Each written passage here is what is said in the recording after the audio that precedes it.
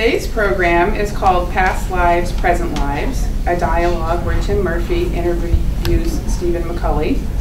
Stephen has written 7 novels, including his latest, My Ex-Life. His best-known novel is The Object of My Affection, which was made into a movie starring Jennifer Aniston and Paul Rudd. Since 1987, he has taught at UMass, Harvard University, and most frequently at Brandeis University, where he co-directs the creative writing program with poet Elizabeth Bradfield. His favorite place to write is the Provincetown Library. Our interviewer, Tim Murphy, is the author of novels Christadora and forthcoming correspondence that's coming out in 2019. Not supposed to, it is. Who knows what can happen between now and then. He's also a longtime journalist focusing on HIV/AIDS and LGBTQ issues for them.us, Pause, TheBody.com, The Nation, The New York Magazine, Brown Alumni Monthly, and other publications. He is also a member of the activist group Gays Against Guns. He was raised in Boston area and lives in Brooklyn, but he is happiest when he's on Route 6 on his frequent trips to Provincetown. Yes. We all know that moment. Yeah. Please help me welcome them both and for their conversation.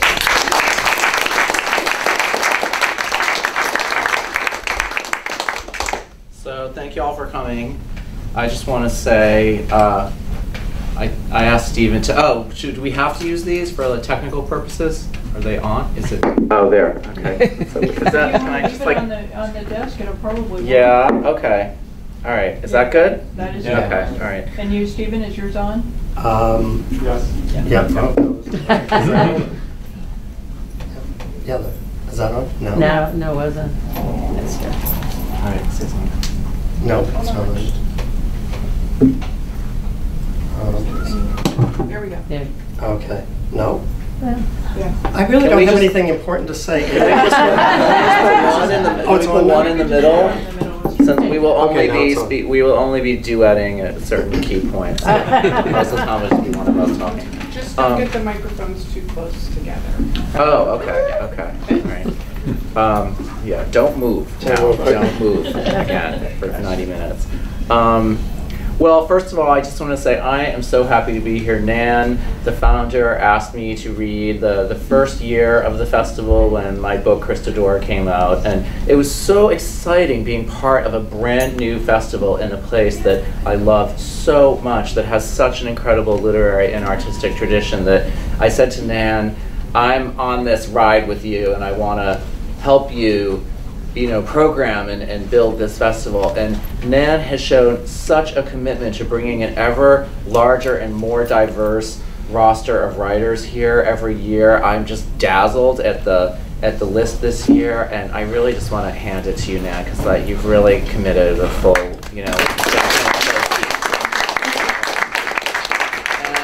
And I also really just want to say, when I heard that you had booked Stephen, I said, can I interview him? Because The Object of My Affection was such a, I was in high school, college at that time, and it was such a seminal, right. I was in 4th grade. The first full, book that I read. After Judy Blume. It's kind of like a 4th grade level. So It was a great place to start. Yeah. It's kind of like that I remember distinctly, like the Object of My Affection, A Home at the End of the World by Michael Cunningham, and also The Mysteries of Pittsburgh by Michael Chabon, who to my knowledge is not gay, but that was, if I remember correctly, there was a very important gay character or like a gay relationship. Those 3 books were very seminal for me, as someone who was contemplating being a writer, because they signaled that it's okay now to be an openly gay writer and to write about gay lives, especially in the context of other lives, of gay people sort of woven into, families and social circles, and they were just incredibly influential books. And it's really striking how books often give younger or forthcoming writers permission to write the kind of book that they want. Like it signals it is now okay to write about this kind of stuff. So, you know, I just wanted to say, and you know, and then I'll just say, I loved this new book. This new book, My Ex-Life, is so funny. It is so funny. It is like Jane Austen / Oscar Wilde funny. Like such are the aphorisms come so fast and furious. Those are the people I stole most of them from. Yeah, so, yeah, you did a good job of thinly veiled. Yeah, and I wanted to ask you about that later, actually. But I was howling, you know, reading the book on like Kindle on the subway, and I was howling writing it, actually, but not. I would hope that you would. Yeah, I mean, it's incredible, and it's also very moving. And I have things I want to ask you about it, but I want for you first to read from it a bit for those who haven't read it. Who has not read it?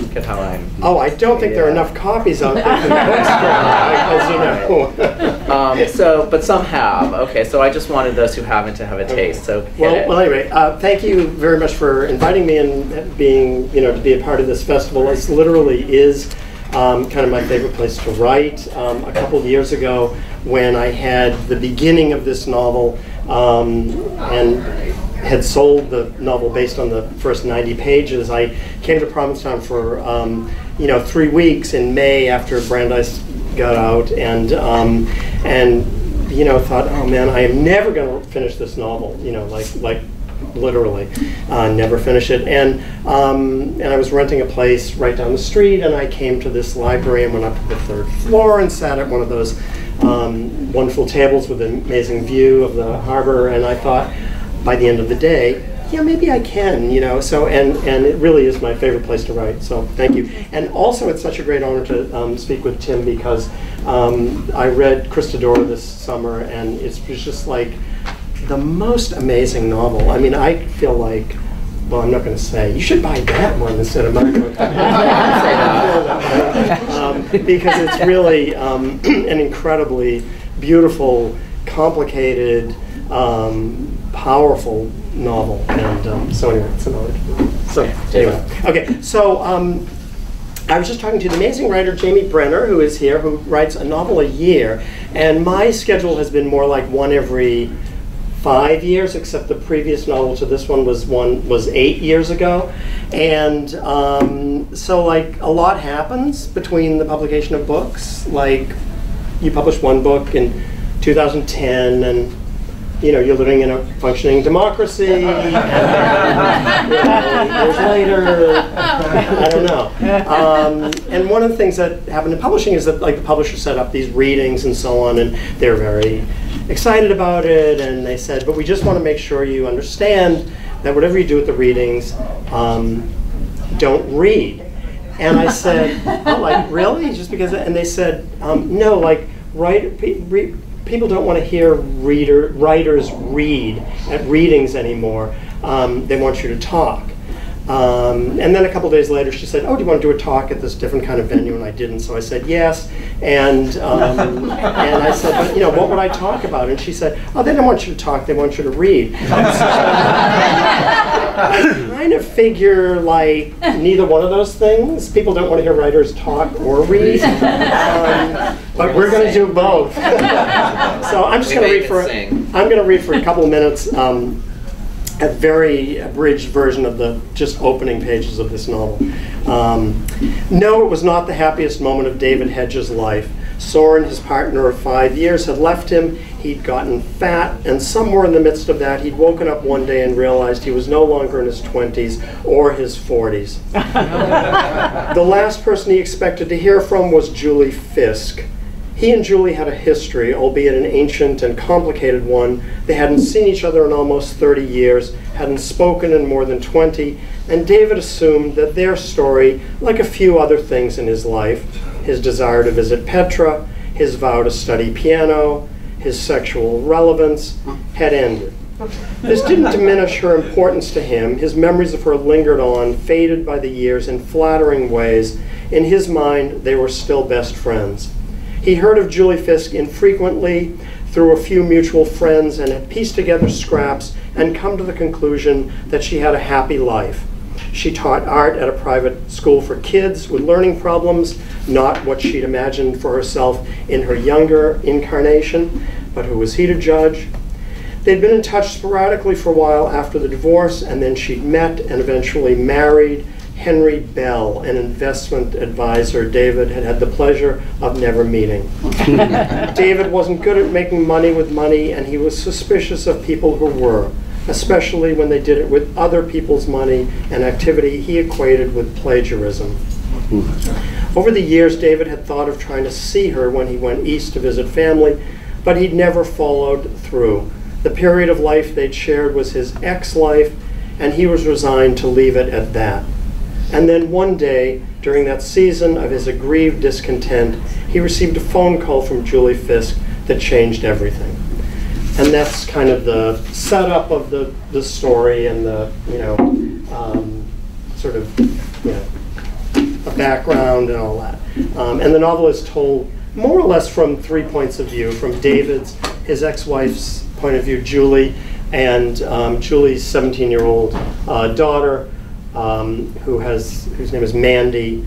She has the misfortune of having been named after a Barry Manilow song. Humiliation for which she will never forgive her parents. That's the book. That's where it starts, right? And that is sort of what begins to bring David and Julie back together, right after this protracted. So the first thing I wanted to ask you was, I guess I'll keep invoking the goddess Austen many times, but like Jane Austen's novels, your novels they're always sort of variations on a theme. There are some certain core things. There's usually a gay male protagonist who's the storyteller, who's the center, and then these people swirling around him, and the foibles. Did I pronounce that? That's one of those words you see often but never use. It's not foible or foibles, right, of their lives, and everyone's life is sort of a mess.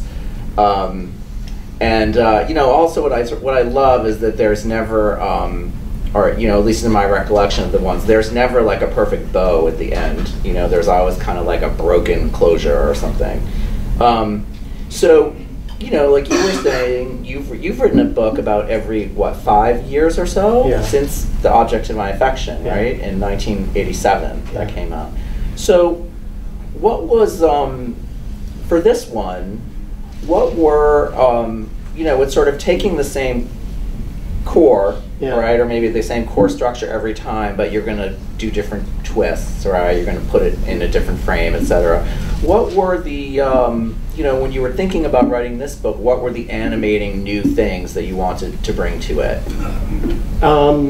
I think that, I don't know how animating it is. It's actually maybe more enervating, but is one of the things is just the difference in the needs and the expectations of the characters that now that they're older, that they're in their early 50s, I think is how old they are. I can't remember, that the expectations for relationships, for friendships, for intimacy are different. At core, they may be somewhat the same, but as one gets older, one changes in terms of needs and expectations, and I think that was kind of one of the things that I wanted to explore. But I mean, Airbnb is like a big theme in the book, right? So are there? That's true. Did that come partly from? I think I read in some bios of you that you've been in the Airbnb. That's sort of a side gig for you, right? It's in your bio. It's in your published bio. Okay. Yeah, actually, I think it's on the book jacket. I think it is. I would change that if it was being just. Well, I mean, I have a very kind of ambivalent relationship to Airbnb, which is that whenever the way I write is I go places like Provincetown or Burlington, Vermont, or Northampton or someplace, and rent an Airbnb and then go to the library and write. And really, somehow, it wouldn't work if it was like a hotel because A, it's more expensive, and B, you can't cook. And so, I'm very dependent upon Airbnb, and I kind of love it. And because it's more expensive now than it used to be, I have a couple of properties that I rent out on Airbnb to fund my own renting of other properties. I do the same. I've been on both ends of the Airbnb equation for quite a few years now. Okay. Yeah. Where are your rentals? I mean, I just have a little tiny house up in upstate New York. Oh, that wow. I Airbnb. Well, I'm not gonna. It's near Hudson. Okay. You know that town Hudson? Yeah, I spent the summer in Saugerties. So. Oh, okay. So nearby. Yeah, nearby. Okay. Right, yeah. And I actually love the feeling of like, I don't know. I think because writing is so.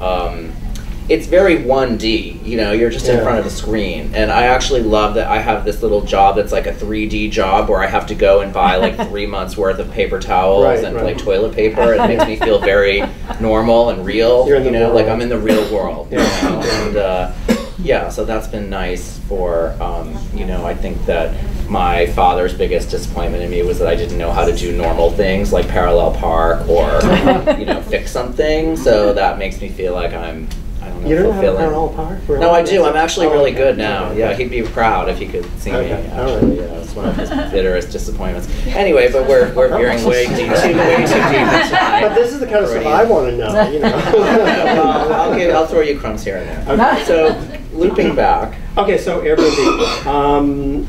Yeah. Well, no, but so you know, one thing that you know, if you look at all of the, I did not write this book because I wanted to write about Airbnb. It just happened. It just fell in. Right. Yeah. Right. Okay. What about in terms of tone? You know, like as I was looking back through reviews and the Goodreads of all your books between, of which there are many. Right. This is your 7th. Yeah. Right. It's actually my 9th because I wrote 2 under a pseudonym. Oh, that's right. Yeah. So, what's but that I don't pseudonym really. again? I'm not telling you because it's too embarrassing. The whole thing is Are too they embarrassing. porn? No, that's the embarrassing thing. They're not porn. Well, exactly. That's why I don't want to talk about them. They're yoga books. They're books about yoga. I mean, no, they're books set at a yoga studio in Los Angeles. And, yeah. Now you just blew open a whole new... Yeah. Line of questioning? Yeah, okay. right. Yeah. So I'm going to table that, put it over here. Okay, but if you look at the books under I presume your real name, right? Stephen McCauley. Where did you grow up? I grew up in Woburn, Massachusetts. Anyone from there? Oh my God. Did anyone read or see the movie A Civil Action about the poisoned wells, John Travolta, blah, blah, blah? That's the town I grew up in. Yeah. So, you know, I feel like I grew up I grew up very close to there in North Andover. So I know, right? Everyone I know is okay to my knowledge, but it's quite devastating. Yeah, it's kind of blowing my mind. Because a lot of the homes hit were right in the neighborhood I grew up. Anyway, God, digressions, right? But I also love, you know, I think there's a lot of there's a very particular kind of masshole humor, you know, like very sarcastic, which I feel is so core to your books, you know, and then I think there's actually a lot of I mean it in the best We've gone from Oscar Wilde to masshole. It's been like 10 minutes. There's more overlap than you may think. Yeah. He would be a masshole if he were alive today. But, okay.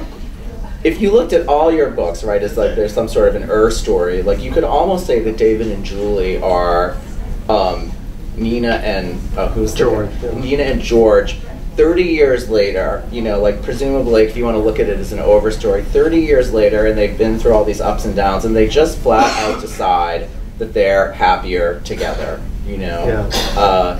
Did that occur to you at all? Like, were you thinking of a Nina and George and a David and Julie parallel? You know, I'd written about 50 pages of this book, and I was describing it to someone, and she said, "Oh, so it's a sequel to your first novel?" I said, "No, like it really never occurred to me at that point." And then, of course, I became very self-conscious about it. I mean, I saw these characters as so distinctly different from those characters, not only because of where they are in their life, but just where they had come from in their lives and in their relationships, that it just seemed to me, it didn't feel that way at all. But thematically, you're absolutely right. It's kind of, you know, in conversation with that book, I suppose. Right. Which is not something that was intentional, really, just kind of happened. Okay, okay. And, you know, and related to that, there's a theme through your books of, like, these you know, I really wanted to talk to you about this. Like, it's very interesting that, like,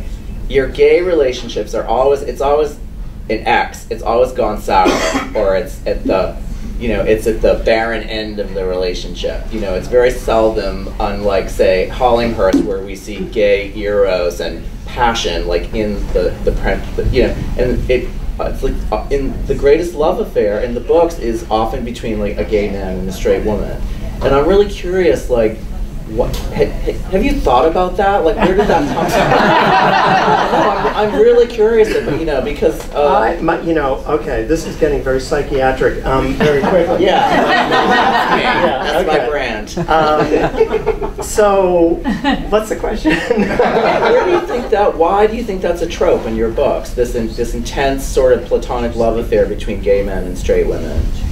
I think I have to me, I think there's something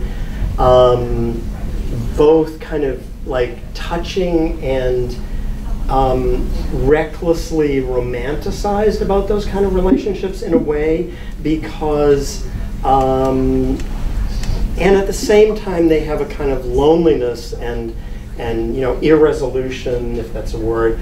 And I love flobbles, by the way. This is a French. flobble. Yeah. But and what was I saying? Something about loneliness. Oh, loneliness. Yes. Right? Yeah. And so there's just kind of like a bittersweetness to those relationships that I like writing about. That it will never be resolved. It will never be entirely satisfied. You know, you kind of know that going into it. I mean, it was important in this novel that this is such a pair that had been married in an earlier incarnation in their lives. They'd been through that. And so there was no, like, I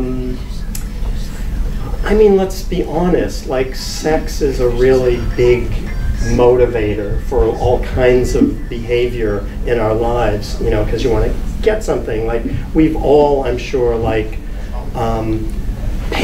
helped somebody paint a living room, or, you know, like, carried stuff out to the moving van because you thought you were going to get something out of it, you know, at the end. And so or in the middle. And so these characters know that that's never going to happen. And I sort of like the idea that there's a kind of purity about their kindness to each other that comes without expectations for, you know, some consummation, I guess. Is it just a friendship, or is there more to it? Is there some element of romance? Well, I mean, there's a line in one of my books where someone says, you know, that you can't imagine having a friendship without some element of sexual attraction, and you can't imagine having sexual attraction without some form of, you know, friendly feelings. The latter half of that may have been put in there for convenient balance. I'm not sure that's true. Yeah, I don't know if I'd Yeah, I know. But anyway, but I do feel that that's true, that in many friendships there's an element of flirtation and attraction of some kind that, you know, everyone knows is not going to be consummated, but, you know, that exists. Don't you think? Yeah, I think that animates, to use a, you know, repeat another word, certain friendships, right? That could be in any situation where one person is attracted to the other and it's not vice versa. Yeah. But I also wanted to ask too, like, I can't remember, like, why do you think? I don't think there's a through line. I mean, this in a way, this is sort of saying to a mystery writer, why isn't there more science fiction in your mystery book, but or vice versa? But like, why do you think there has not been a lot of like gay passion like in your books? Like, it always seems like we're seeing the relationship when it's dead or when it's over. Oh, well, okay. You know, they're autobiographical. What can I say? I mean, dead. Why is there no? I mean, I don't think that there's, for me anyway, I mean, I was thinking about, I mean, there's not a lot of explicit sex in the books either, if that's really what you're talking about. Well, or passion. Or passion. Between the men. Between the men. That's, I mean, there are a couple. There are a few passionate moments, I suppose. I mean, I think that some of it is like comedic in nature. Like, it doesn't seem to me that there's something about, that there's anything particularly humorous about great sex, you know? Whereas failed sex strikes me as long as I'm not in the middle of it, hilarious. And the most explicit sex scenes I've written have been sex scenes that have been disastrous, you know? Right. And, you know, like, I mean, I know what you're saying. I'm just trying to avoid it in a way because I don't know how to answer it. I don't know. Well, it's about the heart. It's about the most, I felt, the most challenging question I wanted to ask you, so we're over the hump. Oh, okay. Right. Okay. No, but I mean, I think it's a totally legitimate question, but I also think that, you know, I mean, don't you sort of, in many ways, you have to write about problems, right? Because if you're not writing about problems, like, well, what are you writing about? Nobody wants to read about a happy marriage or a happy relationship. That's why the novel, traditionally, the romantic comedy, ends with the marriage of the couple. Nobody wants to know what happens after that, you know, right, because usually it's not that happy. What? Right. Yeah. Right. Well, I mean, I kind of like the contrast of, like, you know, like with Christadora, I really liked the trying to make this violent contrast between, like, the way something was or the way somebody was, you know, and I think, like, to really fully understand the death of something or the decline of something, like, you have to see it, you have to at least, you know, partly see it in its efflorescence, you know, like, you have to see a relationship when it's in full passion. But that's a novel that, you know, had to include that, right? I mean, don't you feel that, you know, you were writing about a period of time that was transformed by the AIDS epidemic and lives that were completely transformed by that, and you needed to know, I think, like, where those characters came from. Right. I think for me it was really important to show, like, I kind of feel like in gay life, especially in the past years, like, sex and pleasure and death are the two sides of the same coin, you know, and that I really wanted to embody both to the point where, like, you really didn't know where one left off and, like, the other began. So, you know, just, you know, in my book, like, the sex scenes were really important because I really or the scenes of hedonism, you know, like, I really wanted you to understand that, like, you know, there were these moments of intense pleasure and, like, exhilaration.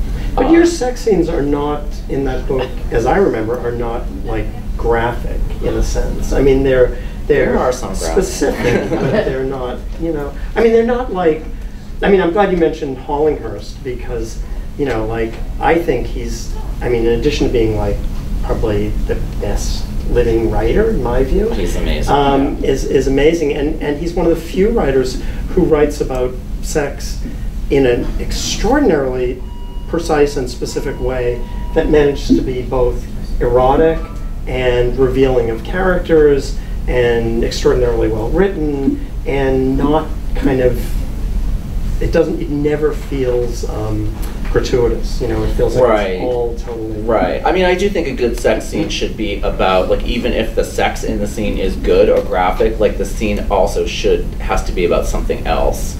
Right. You know, otherwise it's porn in a way, and I'm not saying that in a negative way, but it's like, you know, that exists. Porn, you know, because or no, I mean, I don't know. I mean, I think, like, in the swimming pool library, like, I never knew that a sex scene could be so literary, or that in the context of a literary novel you could have such incredibly hot, like... Right, but you're talking about Hollinghurst. It's Hollinghurst, yeah, it's true, I mean, and I'm not saying that I would... Okay, all right, so we have to pull it back into the family realm, right? Or do we? But I have so many more things to ask you. One is, I was really curious... But I just say one more thing about Christadora, is that, like, there's so much need for like the sex scene where the character whose name I've forgotten who ultimately gives birth to Matteo. You need to know like how that happened and what it was like for her. I mean, it was just so much a part of her character, you know. Yeah, and I loved writing. Actually, that's a scene that I rewrote. Like originally, he comes on to her, and it just did not, like, as I sat with it, it just did not feel right.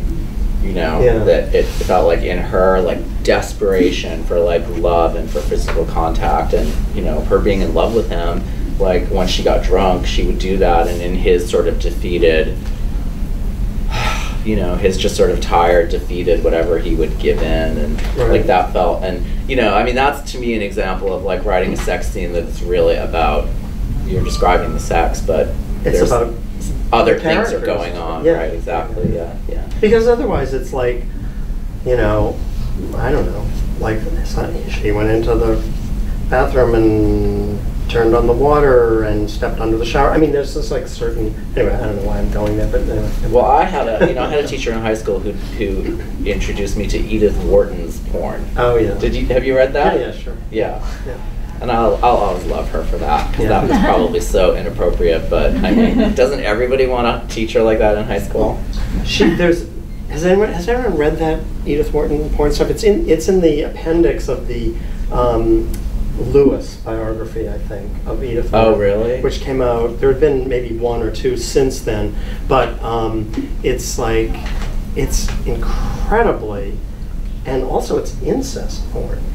Really? Yeah. I don't remember. Maybe I missed that. And it's written for her novella Summer, which is like an incredibly, it's like the other side of Edith Frome. Edith Frome was the winter novel, and Summer was, as you might guess, the summer novel. And Ethan Frome is kind of like the anti-erotic, just, you know, barren, the word you recently used to describe my relationships.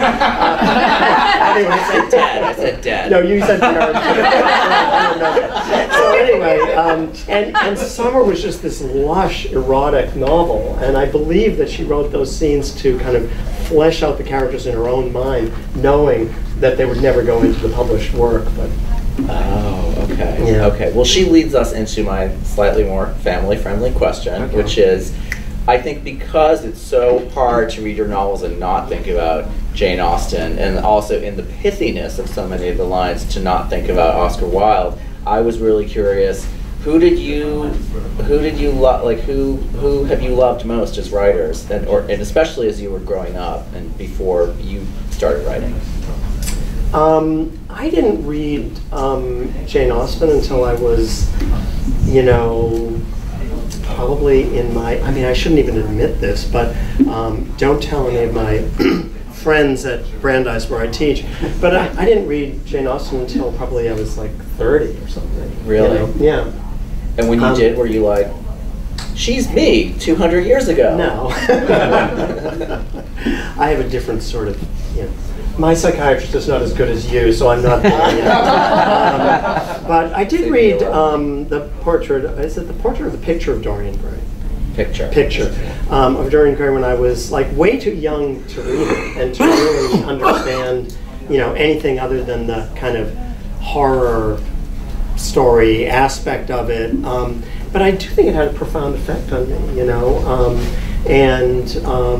because that book is just so filled with aphorisms and, you know, this incredible wit, and some of which shows up in different versions in some of the plays, in fact, I think.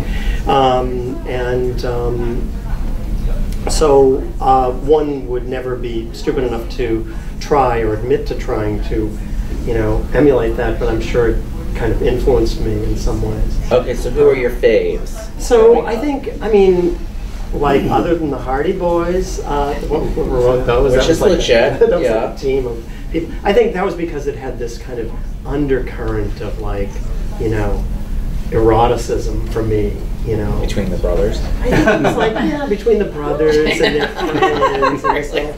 I mean, you know, whatever. Anyway, who did I like as a kid? I mean, I don't know, as a kid, but as a young adult, I really loved Dickens. I went through a big Dickens phase. Me too, and I just loved the abundance of those books. Right. The sprawl, the humor, the kind of slightly, not slightly, in some cases, grossly exaggerated characters that nonetheless retain this real sense of humanity and psychological truth and all of that. And there's such a I don't know, social justice might be like over, there's such a social element to his novels, and such a sense of justice, really, or of unfairness. And that permeates all of them, and I mean, Hard Times is like such a political novel. Right. Okay, anyone else? I'm trying to think. I'm sort of blanking out. Well, I mean, I was like very, as you might guess, I went to Woburn Public Schools, okay? So I was not particularly well educated, and when I got to college, I didn't do much of anything. So I came from a family where no one read, and like, I liked to read as a kid, and my parents were always saying, like, what's wrong with you? Why don't you come out here and watch TV with the rest of us?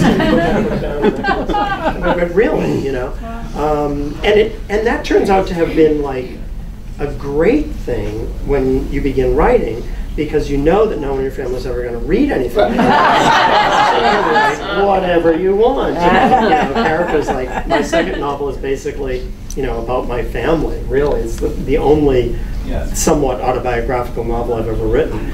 And this is the easy way out. It's called The Easy Way Out. Yeah. And no one ever read it. No one in my family ever read it. It's a mixed blessing. Right? So it was a mixed blessing. Yeah. But I thought that, like, well, if a book is on the bestseller list, that must mean it's great. So, like, I always thought James Michener was like literature with a capital L when I was in high school or something, and I read those. And the one book I remember my mother reading was Valley of the Dolls, which like everybody read in that period. Which is did my mother? I had an aunt who read all of those, deliciously trashy books, and then she'd give them to my mother, who would ignore them. But I mean, I remember. I had the exact same thing. Oh, really? Yeah, I had this aunt who read like Harold Robbins and these incredibly lurid, trashy things that and she would give them to my mother, and my mother wouldn't read them, but she did read Valley of the Dolls. Which I reread and wrote an essay on. Just 2 years ago, when it was the somethingth anniversary of the book. It was the 50th. It came out in '66 or '7. So I wrote something, and I actually think it's such a good book on so many levels. I mean, it's so unpretentious. I mean, she doesn't give a shit about being literary. But the characters and the dialogue and I also think the relationship between the women in the book. Like the friendship between Anne and the one Neely and not Neely, but particularly the relationship between Anne and the beautiful Jennifer, the Sharon Tate one. Yeah, it's actually quite moving, and like there's such a sort of hustle in those books of like. They kind of reminded me of like Joan and Peggy on Mad Men, like these girls, these ambitious girls that come to New York, and it's like, they don't care if they start as a secretary, they just want in, they just want to be in the action, they want to go out and date and go to good dinners, and like, I think what I wrote in the book was that what I love about the women is that they want love and sex. And sometimes they get love and not sex, sometimes they get sex and not love, but they want both, which is, such a rebuke to the kind of virgin whore idea of, they're just very robust characters. I mean, this is like, sorry, we'll be finished with this book in a minute, but I think there's sort of like a little bit, there's also like kind of a weird revulsion towards sex. In the book? In the book, it's like somebody takes off their pants and the character is like, it was the ugliest thing she'd ever seen in her life. There is that. And like, and Jacqueline Suzanne, and by the way, she's a fascinating character. Yes, there's a life. There's a biography of her by a writer named Barbara Seaman, and it's fantastic book. It's really, aside from the Maria Rivas biography of her mother, Marlene Dietrich. It's like the best biography I've ever read. Oh, really? It's brilliant. And she was like, she had like all of these fetish. Anyway, where are we from? So, but you know, like she was like freaked out when an editor put in the word nipple into her book, and she was like, "Oh, what? That's like an animal. Get that out of there." And she was just horrified. Oh, really? And she was also like in love with Ethel Merman, which totally. I mean, which, just there you go. Yeah. We probably need to get off that. Yeah. Right. I mean, I was going to go into my whole how I'd sneak into my mom's room and read the sex scenes and Scruples, and you know, do you remember Scruples? Yeah. Okay. Well, we're really getting it down the gutter. All right. So anyway. Another thing. But do you think those books influenced you as a writer? Yes, hugely, because of plot. Because of plot. Because those books are they just chug along. Like they have such an engine, you know, and you know, I think back on what were the books. I mean, I'm very embarrassed. Like, Gone with the Wind is such a racist book, and I don't think like I realized the full depth of like the racism until I went back and read it in college. However, it's the same aunt. It all goes back to my Auntie Helen. You know, she threw it at me when I was 11 and I was bored, and she was like, "Read this. It's the best book. It's the best novel ever." And I mean, just the sheer ability of, you know, Margaret Mitchell to like keep, you know, just that plot, that story, the idea that a novel could be that big. It's just, you know, similar to Dickens, that you could like get all these balls going in the air and like keep them spinning and have them develop and you know, evolve and have the paths cross. Like, I think, you know, you learn a lot from those I learned a lot from those kinds of books in terms of just how to keep it moving, you know, just how to create energy on, like, I just read Meg Wolitzer's The Female Persuasion. I mean, she's such a delightful writer, and one of the strengths, I think, is that like her pages are just very energetic, like they are just always moving. And I think then the danger with that becomes like, well, what else is your book about? Like, the point should not just be to like keep the book moving, you know. So, but you know, I'm glad that I kind of have that. I'm not an avant-garde, you know. I mean, I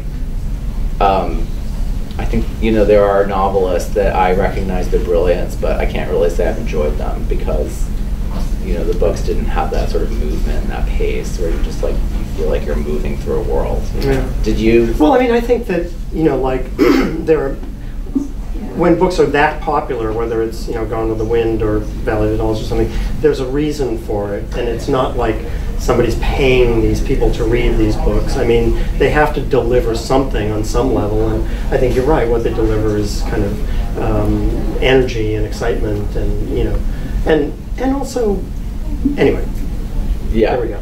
So there we are. Okay, so we talked about influences. Okay, so one thing I want to talk about in this book is that you have a teenage girl, and the book seems to delve like rather deeply into her social world and her digital social world and her own inner world. And I was really curious, you know, where that came from. Like, do you have a niece, or did you have friends with like girls that age, or did you just sort of go delve into the world of the social media of teens?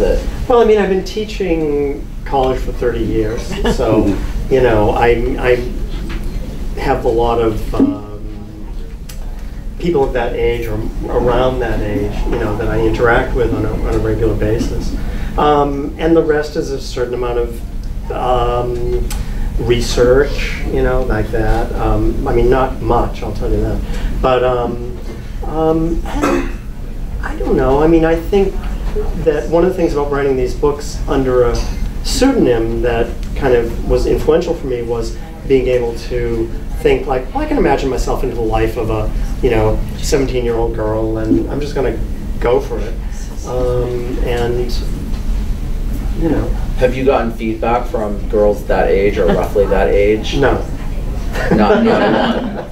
They're mothers. I mean, I've gotten from, you know, feedback from mothers of 17-year-old girls saying, "Oh, this is, you know, so realistic," and so on. But I'm sure their daughters A wouldn't read it and B would disagree. But B would disagree. But if they're not going to read it, then I don't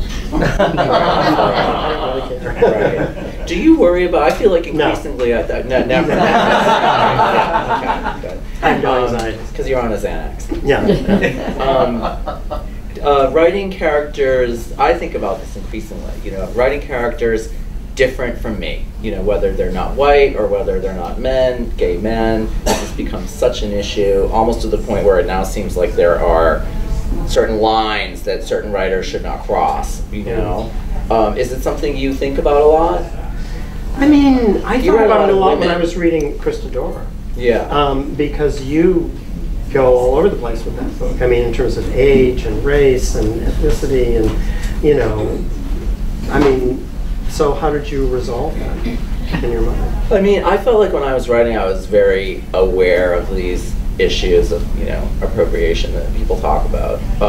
I felt like I had worked in that world, like I had worked in AIDS for so long that I was thinking about, I wouldn't say there's a one-on-one correlation with all the characters, but I was thinking about people I knew and was close with. You know, for any one character in that book, there might have been like, with like Isabel, for example, you know, like 5 women who I know who are kind of in Isabel, and so I just tried to keep them close, you know, like as I wrote it. But you know, having said that, quite frankly, I feel like this is such an issue now. Like I feel a much higher sense of trepidation, you know, about writing across like race or something like that. Would you do it differently now? Well, it's funny. I was actually telling a friend that like I was like, well, what would it mean to like for my next novel to like stay in my lane, you know, is this phrase that you hear a lot, right? And write just a white novel, you know, like what is that, you know? Would it occur to me to write that book in the first place, you know? And you know, because often I feel like I read books like that and I'm like, this is about, like this writer's world is about this big, you know? And so I don't know. I mean, I really think it's something, you know, and then, you know, for this book that I have coming out next year, like I'm half Lebanese, so I have like a hold in, you know, in the Middle East, but it also includes characters who are not Lebanese, who are Iraqi, and, you know, who, you know, that was pure kind of research, you know, and like seeking people out to talk to, and I have very mixed feelings about it, actually. You know, I don't. How do you all feel about it? Yeah, we can even. Should we just open it? Yeah. Should we just open things up? You said you're writing about a character who's Lebanese. Do you go to the places? Have you been to Lebanon? Yeah, I have, but I haven't been. But a lot of the book is set in Iraq, and I haven't been to Iraq. So it was. I felt like this book was a real half and half for me. Like half, I'm writing about something that I own and that I'm entitled to, and half, you know, taking a chance. I've had a lot of people read it, you know, like I would not. And the same thing with Christadora too. Like there were certain people that it was really important for me to read the book before it came out, when I was still editing, and just be like, does this, you know, does this feel? I think it is, because, you know, I feel like I'm writing about people I've known living in New York for 30 years, but, you know, what do you say? And I got mixed, you know, things, and I made some changes based on like feedback that I got. So I wanted to ask you something about going back to the when did you start to write? In high school and college? No, after? I mean, you know, kind of. I mean, I think it was always kind of like a secret ambition, but it seemed so audacious. I never did it, and then I kind of went to graduate school in Columbia, you know, to get an MFA, and it was kind of there that I began doing it a little more seriously. And I kind of had an excuse to write, because it wasn't like, oh, I want to be a writer. It's just I was a graduate student. So. Okay. And so did you start The Object of My Affection at Columbia? Yeah. Okay. So when you did, so that would have been, it came out in '87, right? Yeah. So imagine that's just like '84, '85? Well, probably even earlier. Okay. So I'm really curious in terms of, you know, how conscious were you of, like, you're writing this book with a gay, it's not in the first person. It is from his point of view, yeah. Right? So, you know, how self-conscious were you about that at the time? Were you like, this will never be published, like there's no, I'm trying to remember, I mean, like, that was what were your references at that time for maybe the possibility that it could be published? Well, I mean, there were Was it like Edmund White? There were books being published with gay characters, and what's his name? I'm forgetting the editor at St. Martin's Press, who had a. Oh yeah, right. He started the Stonewall. Yeah. Right. Anyway, there were books, but most of them, it seemed to me, and not all of them by any means, but many of the most visible ones, like Dancer from the Dance and some of Edmund White's early novels and so on, existed very much in a world of what was totally foreign territory to me, of like, clubs and beautiful people and that sort of very gay world, like in the gay ghetto. I mean, in the gay ghetto, but also kind of in a particular corner of the gay ghetto, where there was like kind of a lot of emphasis on glamour and beauty and, that sort of thing. So when you wrote The Object of My Affection, yeah. like, did you very consciously want to write a book where there was a gay character living amid straight people? Well, that didn't sound so radical. Even in Provincetown, actually. Right. No, but what I mean is, as opposed to which is so gay. Yeah. No, I mean, it wasn't that at all. It was just that that was not the world that I knew. It was not the world I lived in. I began writing short stories that were set in that world, and obviously they were horrible. Because I really didn't know what I was writing about, and I didn't particularly care. I mean, it wasn't really a world that, to be honest, it was interesting to me to read it in Dancer from the Dance and Edmund White and other places. I love those novels. But it wasn't something that I wanted to be a part of or aspired to in any way or anything else. And just out of kind of defeat, like I was writing all this stuff that just felt so completely inauthentic, I kind of went to writing about something that I did know in a world that I was familiar with and that was closer to me in many respects, and people responded to it, and so I just kind of continued with that. It wasn't so much like a conscious effort to do anything, it was just to tell a story, really. Right. Yeah. And, oh yes, I know another thing I wanted to ask you. I noticed that on the Goodreads, because I have to admit, in this hideous age we live in, where even books are ranked and algorithmed, etc., like, I do spend a shameful amount of time on Goodreads. I noticed that for your book, like, your book is quite, I mean, I loved it. It's quite pointedly, anti-Republican, anti-conservative. There's a lot of jabs. Yeah. But I noticed that you took your lumps for it on Goodreads. A lot of people saying, I would have liked this book if it didn't take all these gratuitous pot shots at conservatives and religious conservatives, etc. And I'm giving him a chance. Like, why won't he give us a chance? And so, I wanted to ask you about, like, how much blowback, or when you went out and did readings, did that ever come up? And how do you feel about it, having been very I'm not giving them a chance, okay?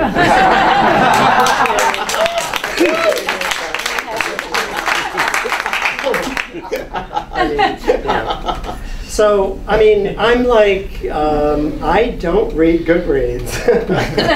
I mean, honestly, and I don't read Amazon. Well, you have your Trumpian detractors on there for this. Yay! That's a triumph. I'm happy with that. I mean, and if you've read my books, you know that I'm kind of like have a tragic desire to be loved. But if someone doesn't like it because it has a liberal perspective, then they can go fuck themselves. I mean, I don't feel like that's really, there's a casual,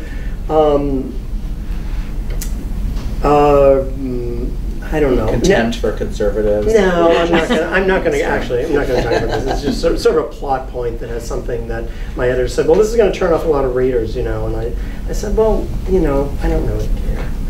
What is it? What plot? Oh, there's mention of abortion in the book. And so it's like, Okay. but I mean, I don't, no. Oh, okay. Yeah. I mean, I think it's one of the kind of problems maybe with this particular novel. The publisher kind of reached out to a bigger audience than they had in the past, and you know, there's going to be people who don't like that, and you know, honestly. But I mean, I think it's important to be like truthful about these characters. These characters live in a world.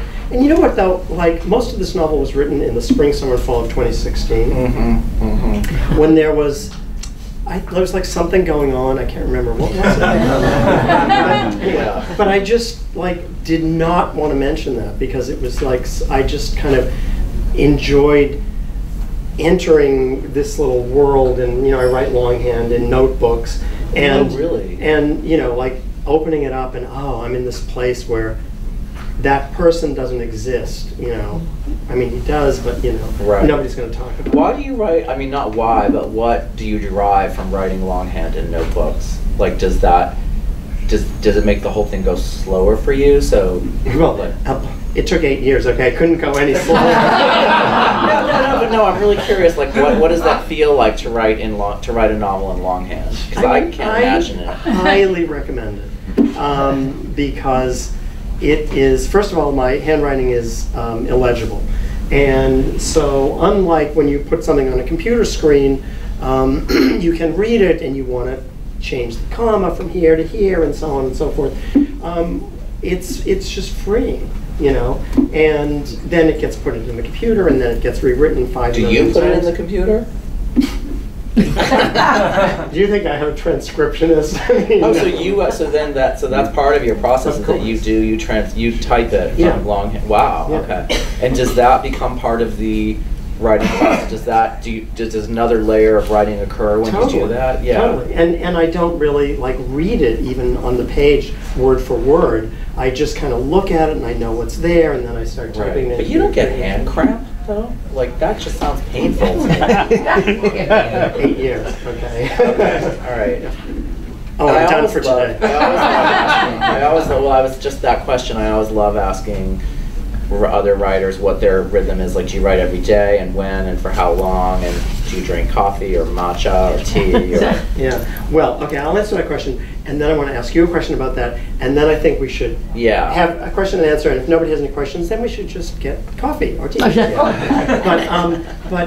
So I write, I have this pattern now where, so when I was writing this novel, I'd written like 90 pages or something, and I sold that, and then I had to write the rest of it, and I came to this library, and I started, you know, in the computer, and I thought, okay, I'm going to, and it was like, oh, I spent, you know, like 3 hours changing a comma from here to there and moving this word and feeling like, oh my God, I'm getting so much done. But at the, you know, sort of in the middle of the afternoon, I realized I would never finish this book, like never, not by deadline, but never.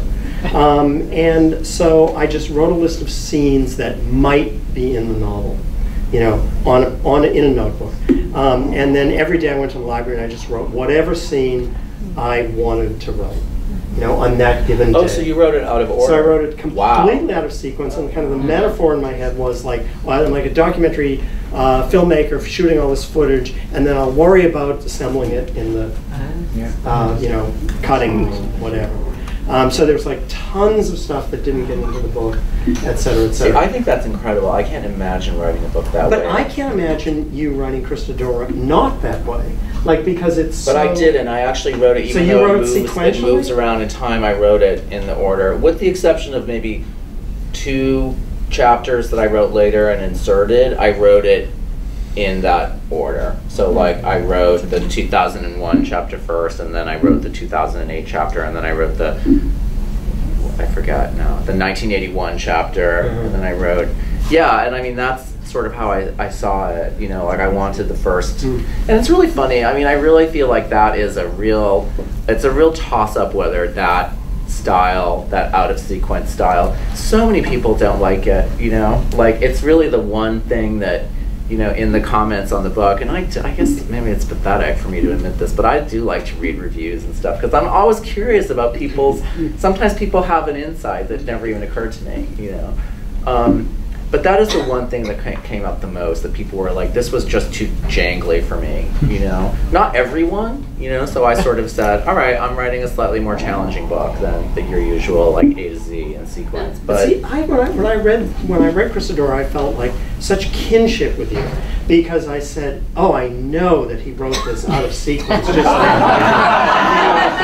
assemble it later. No, there's no way that he possibly could have written this sequentially, because it sort of goes on. So now I have to rethink my reaction to the book. Okay. I mean, I really love doing that, because I feel, like, sort of going back to something I said before, like, I sort of feel like if you see, okay, with one character, with Hector, right, like in the very first chapter you see him and he's a wreck, like he's so down and out, right? And I think, like, for me it was very moving to, like, go back 20 years and you see this young, ambitious, smart, like, kind of writing it out of sequence like that, like, put me in key emotionally with the book, you know, because I wanted the book to be so much about, like, regret and but you wrote it sequentially as it's published. I wrote it as it reads. As it reads. Yeah, with the exception of, like, two chapters that I felt like there were, in that whole timeline, there were a few key moments that I never showed. Yeah. So, like, I went back and I wrote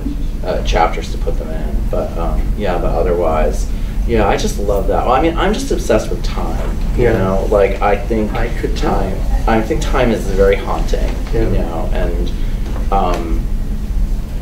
yeah, I mean, I always say, you know, like, the chapters that are set in the 80s and stuff, like, the best birthday present anyone could ever give me would be to just send me back to New York, like, for one weekend, and then the whole thing would be like, what year would I pick, and exactly where would I go that weekend, and, you know. What a fun exercise. Yeah, it's a good dinner game. Yeah. Anyway, should we, like, open it up? Yeah. Hi. I think that if I understood, I'm sorry I missed the beginning of your talk. If I understood the question about writing not yourself, I think you answered that question in your response to the bit about how the object of my affection came about, because you place yourself, it seems to me, in the real world, in a place that you love, and surrounded by people that you understand, and that really came out to me in My Ex-Life. I mean, more than any of your other stuff, which I've read voraciously. And I think that it's almost false to try to inhabit a very strict character or group of characters. I think you can't do it. It's not satisfying unless you're talking about all the other people that inhabit your world. Did that make any sense at all? You know, the only thing I heard was, I've read all your books. He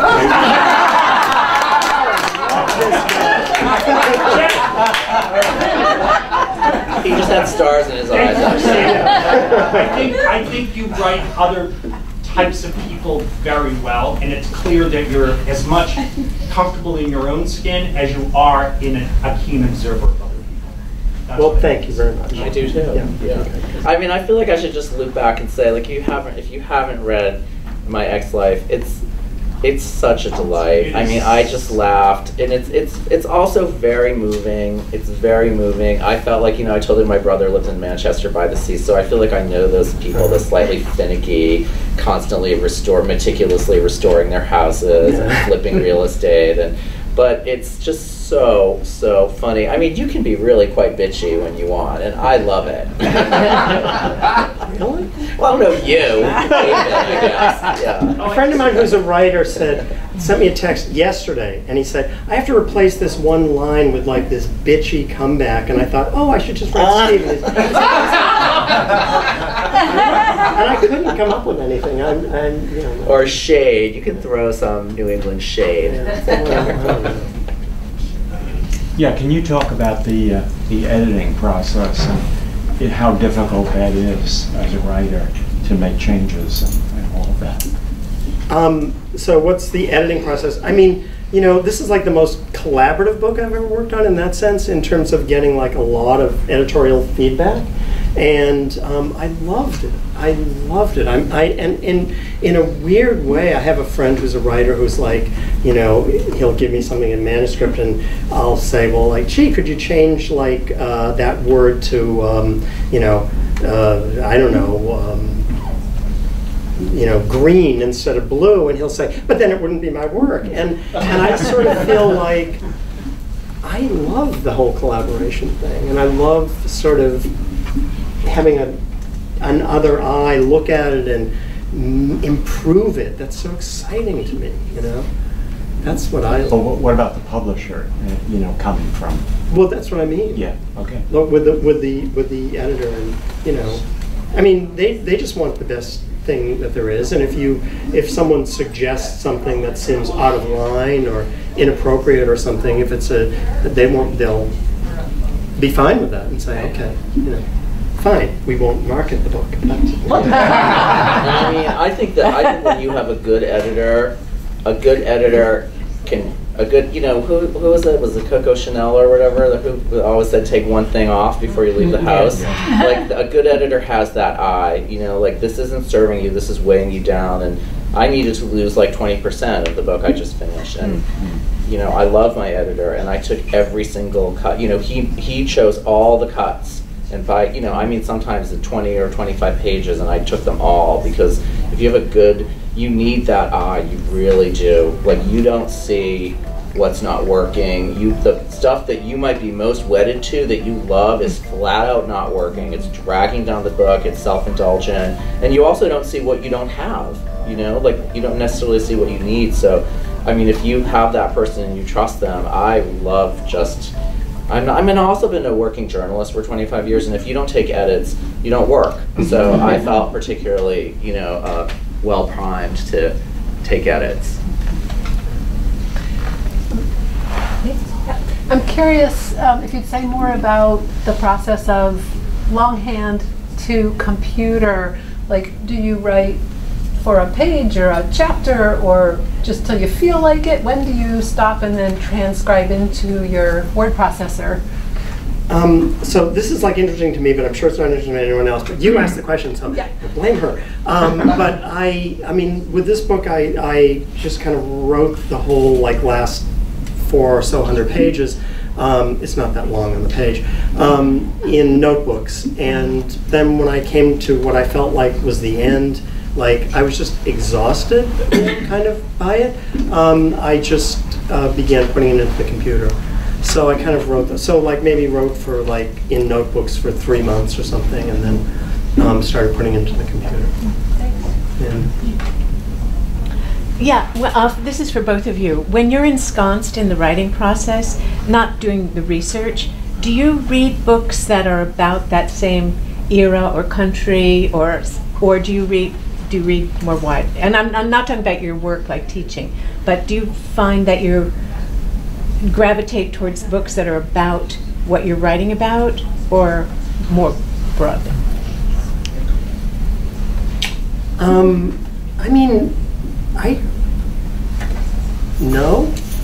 No, you that wasn't don't a yes or no question. Okay. I mean, I just kind of read whatever I want to read, basically. I was reading, this summer I was reading this, I was reading another book I'd never read before, which was Middlemarch. And I knew that, well, I'm not going to be able to, this isn't going to influence me in any direct way.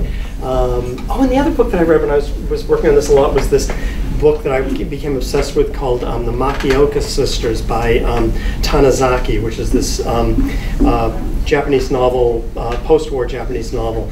And, it's a completely different style and world and narrative kind of form in a sense.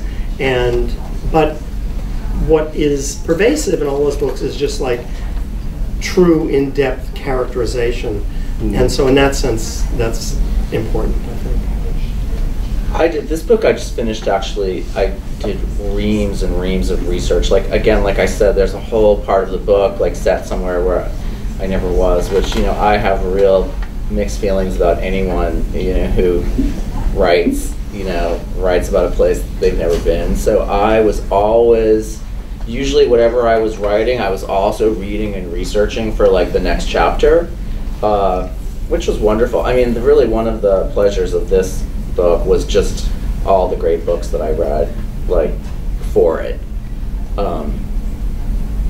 Yeah, so, but I mean, in the more general terms, I don't know. I mean, I don't know. I'm reading, like, I was telling my friend Joe yesterday, I was reading like 6 books at a time, like 3 fiction and 3 nonfiction. And I feel like the nonfiction I'm always reading with an eye toward what I'm writing or what I want to write next. You know, like it just kind of sparks ideas.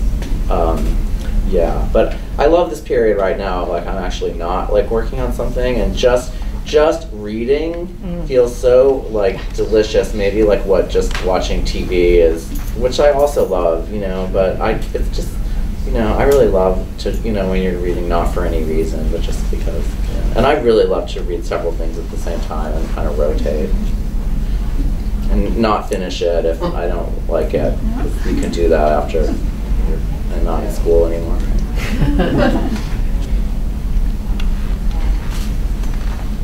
Oh, yeah.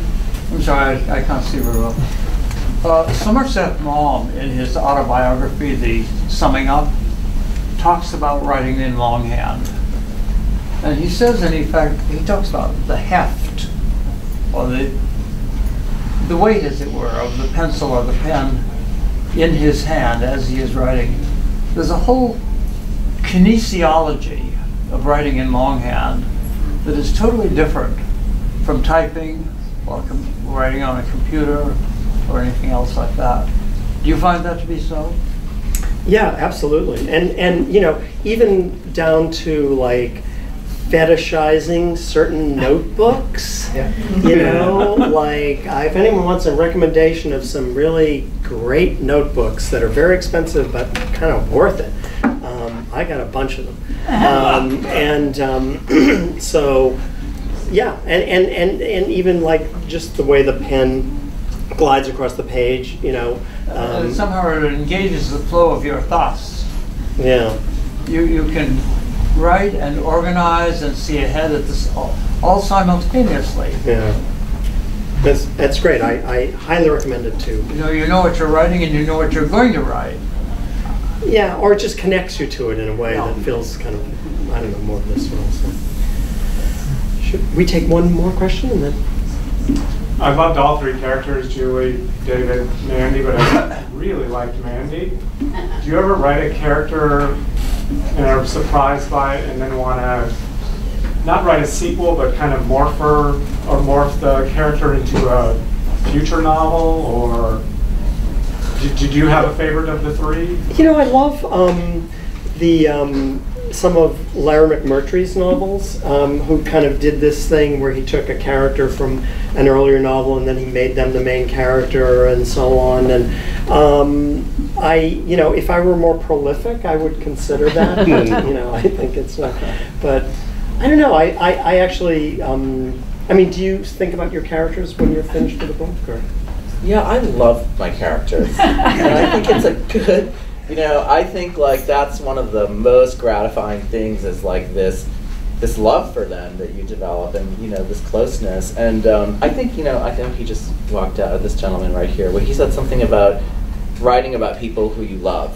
You know, I find that's a very gratifying way of, in some weird way, like showing love for people in your real life that you can't tell them for one reason or another. You know, I mean, I find that I do that a lot. I find that like I'm thinking about certain people and feeling very loving toward them, like when I'm writing these characters that are somewhat based on them, because I don't really believe in like writing a one-on-one. I just think that's really tacky, and you know, but I like to be thinking about real people like 3 levels below the character that I'm writing.